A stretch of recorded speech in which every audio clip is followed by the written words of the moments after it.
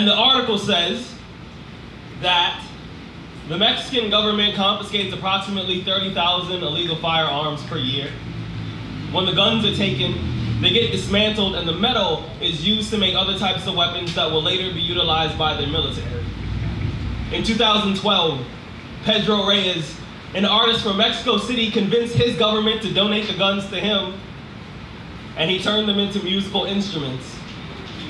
So somewhere, there's a tambourine, a drum set, a guitar, all made out of things that were used to take people's lives, but now they create a sound that puts life back into people's bodies, which is to say a weapon will always be a weapon, but we choose how we fight the war. And from this I learned that even the most destructive instruments can still create a melody worth dancing to, and sometimes don't we also call that a battle? I wonder how long it took to convince the first rifle that it can hold a note instead of a bullet, but still fire into a crowd and make everyone move. When I was six, I was taught how to throw a punch in the 80s. That was the anti-bullying movement. The first time, one of my classmates took a yo mama joke a little too far. I remembered my training, so I turned his nose into a fountain. My fist 5 pennies. I closed my eyes. I made a wish. I came home with bloody knuckles, and it was the first piece of artwork my family hung on the fridge. I remember staring at my hands the same way you stare at a midterm when all your answers are correct. I didn't know what class this was, but I did know I was passing, and isn't that what masculinity has become? A bunch of dudes afraid of their own feelings,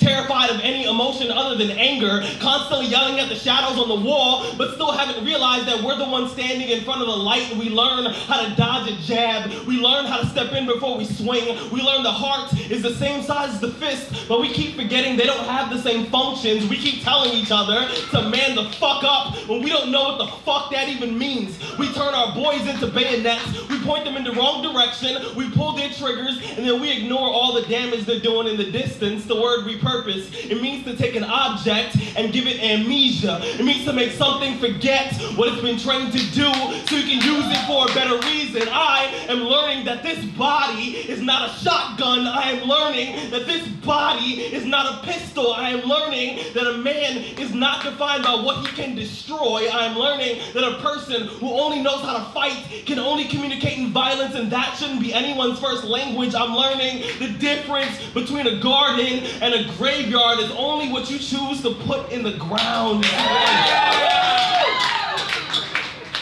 Once, I came across a picture of a strange-looking violin.